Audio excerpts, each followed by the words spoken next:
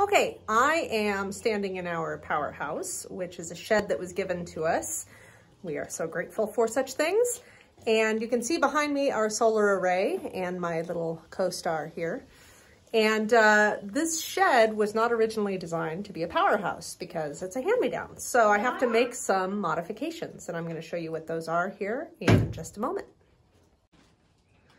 So this shed has shelves that are installed along the outer walls, and those shelves extend all the way. Now, I've already taken these ones down, and I don't think it's worth my time and energy after getting the switch and the outlet out of these boxes to remove the boxes themselves. So we'll just go right over the top of those. We'll take this wire out. What's nice is that this corner, and the reason that I'm going to put our control panel in this corner is because there's already a place where there's an inlet for power from the outside in this shed. So by putting it in here, it's the corner closest to our solar array, which means less wire, less trenching, more of a straight shot. And handily enough, it's also the corner pretty much closest to the house where we're going to go in into the house, which is kind of right under where that small window is. So I have to clear this wall because the control panel for our solar with the inverter and the controller box and all of that good stuff is on a 4x4 sheet of plywood. This wall is just over 4 feet wide, but this, which it was a counter area, is in the way. So I am actually going to take this whole counter space out. That cabinet moves, so I'll just stick it probably on the other side over here. Should be super easy because it's only a couple pieces of wood. Just a minute, Clara. And the reason I'm doing that is because our batteries, and we're getting golf cart batteries, are going to sit in 2 rows on the floor right here. And that puts them close to where they need to be plugged in to the, or wired in rather, to the control board. And I'll show you photos that we took of William and I putting our control board together. William really did most of the work. All right, I have taken out the minimal counter structure. It was a grand total of 3 boards that I had to remove. I could remove this one, but I'm going to leave it there because it's not doing any damage. This shed is totally adequate for what we're going to use it for. It does have some idiosyncrasies, but I can come along on the outside, and I think I might actually, and throw some more attachment in there so that we end up with, you know, a little more structurally sound such and such. So I think I'm going to do that. We'll see what it looks like on the outside. Ah, yes. So you can see actually that there used to be attachments in here. So I'm just going to go ahead and put those back. We love our free power shed. Yes, we do. When the person built it, they used extremely thin plywood for the floor. And we have these batteries that need to be placed along that wall. You can see William mounted our power controller wall, which is pretty awesome. But I need to reinforce this floor because these batteries are exceedingly heavy. So I'm taking some scrap 5/8 plywood that we had left over from building the house, and I am laying them across that wall to span 2 floor joists. Here you can see on the underside of the shed that there are floor joists. They are 16 inches on center, which is handy. This one is 8 inches from the edge. So what that meant was that I was able to come inside and see where they were on the inside of the building and how wide my plywood needed to be in order to span 2 of them. Now, the other piece of this is that you can see the batteries are sitting on a pallet. This particular pallet is the wrong size and shape for what we need, but we happen to have another pallet that some of our building supplies were delivered on. So this is pretty much the perfect width to house 2 rows of batteries.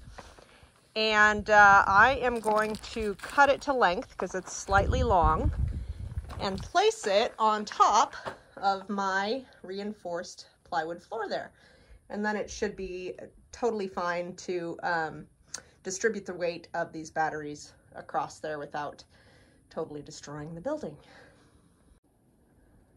I'm getting ready to cut this pallet to 89 inches, and I just want to say a word about which end to cut off. So pallet wood is not exactly top of the line. That's fine, I know that, it's okay. But you can maximize your structural integrity here. So on this end, we have a whole bunch of knots. This is the end I'm going to cut off so I can eliminate those knots from the equation. I've cut my pallet to length. Now, given the size of the battery bank array, I could just trim it to that 2x4 there, but I don't own a board stretcher, and in the event that I need those extra couple inches, I don't want to sacrifice it just cause.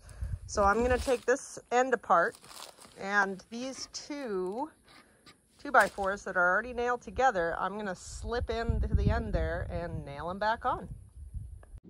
We really appreciate all of our subscribers. Please consider taking a second to hit that button. The pallet is installed, and you can see that I went back in and I filled in some of this gap with some scrap 2x4 and 2x6 that I had lying around. That'll give these batteries something really solid to rest on. And now, the fun part, I get to move all these batteries onto this pallet. They are heavy. They weigh about 50 pounds a piece. They are not 50 bucks a piece. Holy moly. And you have to set them up a certain way. So I have a diagram from Advanced Power, which is where we bought all of our components from. And you can see the solar panels on the trailer there. And Advanced Power really did right by us, of course. They've been in business for like 40 years in this area. They helped us put together our own control board, which was nice, saved us a ton on labor. Some of these components are secondhand, but still have tons of life in them. And just like everything else, this is designed to get us started. There's room for expansion.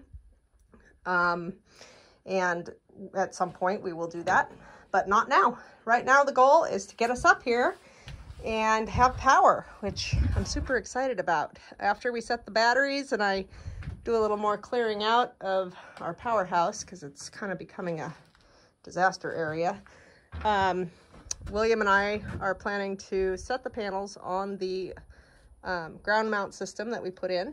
You can see our other videos explaining that. Voila! Our battery bank is in position. Stay tuned for the hookup. It's a good thing I didn't trim that pallet, because I definitely took up the entire thing. Those are the positive caps.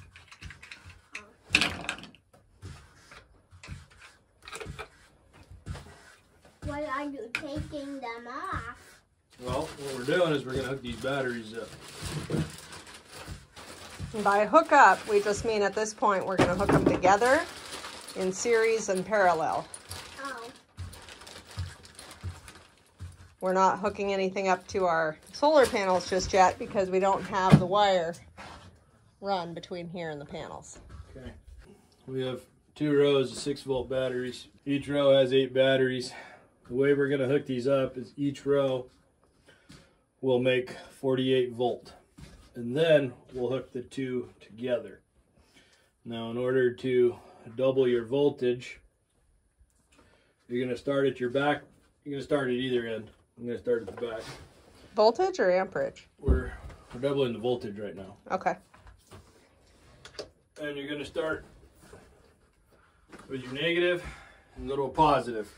I know that sounds weird, but that's how it works.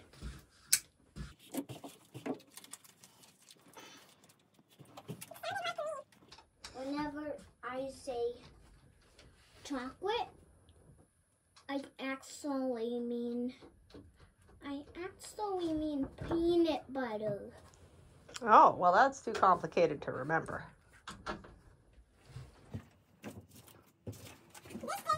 We can use that wire too. So are you meaning the wire behind Dad there? Yeah. That is low voltage wire, and we're going to use that in between the powerhouse and the house to hook up our voltmeters specifically so we can tell how our system's doing. That's a small gauge wire. You can't put too big of a load on it. We're also going to need the black, Mom. Yep, the black wire we're going to use. So our system calls for number 4. Positive and negative, but we have a whole bunch of number 2, and we're going to use number 2 because it's okay to run bigger wire. You just don't want to run smaller wire. If you run smaller wire, you have to run a lot more of it to get that bigger size. My mom was generous enough to give us this number 2 from when she wired up her hydroelectric system. We have a creek here we could pull hydroelectric power from. That's probably a future project to consider once we get up and running here with the solar.